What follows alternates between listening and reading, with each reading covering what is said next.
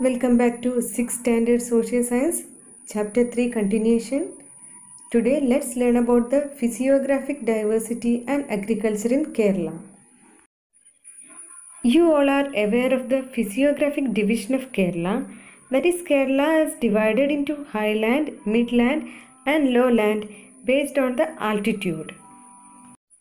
The physical features of Kerala is suitable for the cultivation of a variety of crops. The physiographic features of Kerala are suitable for the growth of coconut, paddy, tapioca, yam.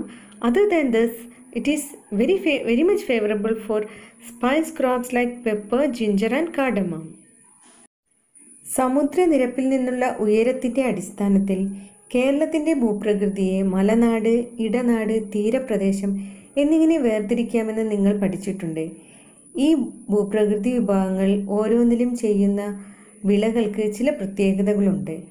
കേരളത്തിൻ്റെ ഭൂപ്രകൃതി വൈവിധ്യമാർന്ന വിളകൾ കൃഷി ചെയ്യാൻ അനുയോജ്യമായതാണ്.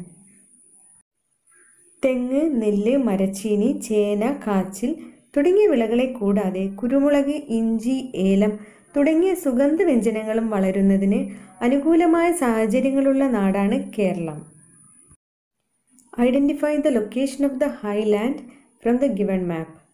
Here in highland, the climate is favorable for the growth of tea, coffee and spice crops like cardamom, pepper, ginger and turmeric. These spice crops attracted the foreign traders to Kerala, but the changes in climate of Kerala and the land use affected the agricultural production in this area. Let's check the features of highland. Rain, mist and cool weather exist in eastern highlands. Eastern highlands are the areas which is part of Sahyadri ranges. It is suitable for the cultivation of tea and cardamom. The geographical factors like the temperature, which is below 30 degrees Celsius, the abundant rainfall and well-drained soil are favorable for the cultivation of cardamom and tea. The midland is sandwiched between the lowland and the highland. This region is characterized by the most diverse crops. Now let's check the features of midland. Midland is suitable for the crops like rubber because the geographical factors like abundant rainfall, thick layer of alluvial soil and laterite soil is favorable for the growth of crops like rubber. Now let's check who was John Joseph Murphy. He was an Irish person who is considered as the father of rubber cultivation in India. He started cultivating rubber on the banks of Periyar in the year 1902. Highland അഥവാ മലനാട്. മലനാട്ടിൽ മഴയും മഞ്ഞും തണുപ്പും ഏറെയാണ്. കേരളത്തിൻ്റെ കിഴക്കൻ പ്രദേശങ്ങൾ ഉൾപ്പെടുന്ന സഹ്യപർവ്വത നിരയുടെ ഭാഗമാണിവിടം. ഇവിടെ ഏലം, തേയില എന്നിവ വളരെയധികം കൃഷി ചെയ്യുന്നു.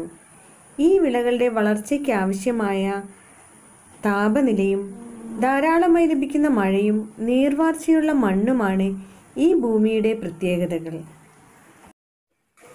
തീരപ്രദേശത്തിനും മലനാടിനും ഇടയിലാണ് ഇടനാട്.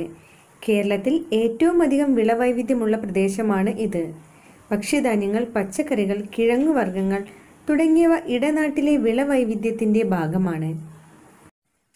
ആരാണ് ജോൺ ജോസഫ് മർഫി? അയർലൻഡ് സ്വദേശിയായ ജോൺ ജോസഫ് മർഫി ഇന്ത്യയിലെ റബ്ബർ കൃഷിയുടെ പിതാവായാണ് അറിയപ്പെടുന്നത്.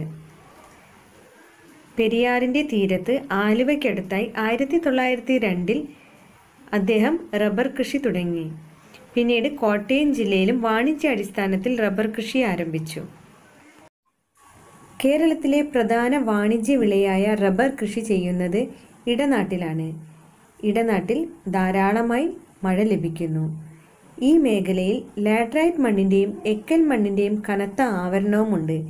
ഇവയാണ് റബ്ബർ കൃഷിക്ക് അനുയോജ്യമായ ഭൂമിശാസ്ത്ര ഘടകങ്ങൾ. Now let's learn about lowland.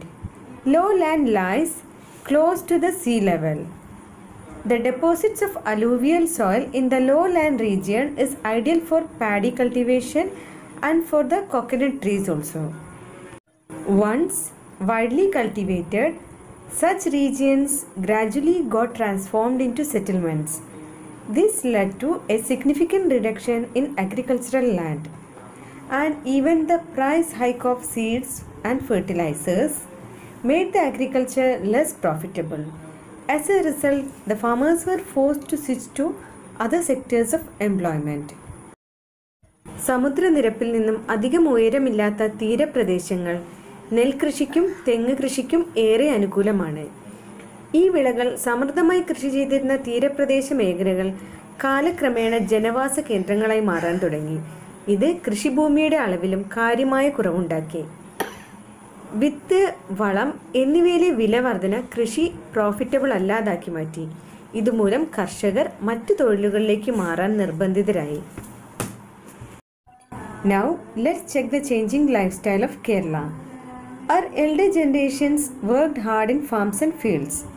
As new employment generated, the new generation's interest towards agriculture declined. New employment opportunities offered better returns, and Keralites slowly shifted from agriculture to some other jobs.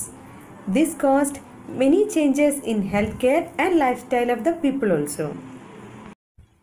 Changes in lifestyle are the chief cause of many new generation diseases such as hypertension, heart disease, diabetes, etc. These are collectively known as lifestyle diseases. Now let's learn about some modern agricultural techniques. There are 3 types of techniques which is explained here. They are greenhouse farming, precision farming and fertigation. In extremely cold regions, crops are grown in a glass-roofed rooms in order to protect them. This method is called greenhouse farming. Precision farming means the method of giving adequate care such as water, manure, etc. for each crop and soil type precisely at different stages. Any region having ample sunlight and well-drained soil is suitable for precision farming. Now let's learn what is fertigation. It is a method of giving water and manure drop by drop. As the chemical fertilizers used are completely soluble in water, the plants can fast absorb them. മാറുന്ന ജീവിതക്രമം. പാടത്തും പറമ്പിലുമൊക്കെ അധ്വാനിച്ചവരായിരുന്നു നമ്മുടെ പഴയ തലമുറ. നൂതന തൊഴിൽ മേഖലകൾ വന്നതോടെ പുതിയ തലമുറയ്ക്ക് കൃഷിയോടുള്ള താല്പര്യം കുറഞ്ഞു വന്നു. കൃഷിയിൽ നിന്ന് ലഭിക്കുന്നതിനേക്കാൾ വരുമാനം മറ്റു മേഖലകളിൽ നിന്ന് ലഭിക്കുമെന്നതും കൃഷി ഉപേക്ഷിക്കപ്പെടാൻ കാരണമായി. ഇത് ജീവിത രീതിയിലും ആരോഗ്യ സുരക്ഷയിലും അനവധി മാറ്റങ്ങൾക്കിടയാക്കി. ജീവിതശൈലിയിലുണ്ടായ മാറ്റങ്ങളാണ് പുതുതലമുറ രോഗങ്ങളായ രക്തസമ്മർദ്ദം, ഹൃദ്രോഗം, പ്രമേഹം തുടങ്ങിയവയ്ക്ക് മുഖ്യ കാരണമത്രേ. ഇവ പൊതുവെ ജീവിതശൈലി രോഗങ്ങൾ എന്നാണ് അറിയപ്പെടുന്നത്. ഇനി ചില നൂതന കൃഷിരീതികളെ പരിചയപ്പെടാം. ഹരിതഗൃഹ കൃഷി. കൊടും തണുപ്പുള്ള ഇടങ്ങളിൽ വിളകൾ നശിച്ചു പോകാതിരിക്കാനായി സ്ഫടിക മേൽക്കൂരയുള്ള മുറികളിൽ അവയെ വളർത്തുന്ന രീതിയാണ് ഗ്രീൻ ഹൗസ് ഫാമിംഗ് അല്ലെങ്കിൽ ഹരിതഗൃഹ കൃഷി. എന്താണ് പ്രിസിഷൻ ഫാമിംഗ് അഥവാ കൃത്യതാ കൃഷി? ഓരോ പ്രദേശത്തെയും മണ്ണിനും വിളയ്ക്കും ഓരോ സമയത്തും ആവശ്യമായ പരിചരണം കൃത്യമായ അളവിൽ നൽകുന്ന കൃഷിരീതിയാണിത്.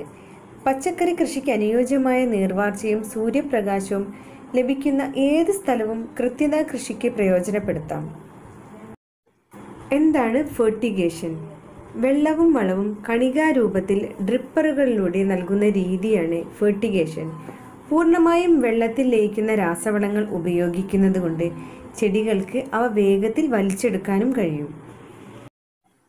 Let us join our hands to revive the agro-based culture of our land, whose physiography, soil, climate, rain, and rivers provide ideal conditions for agriculture.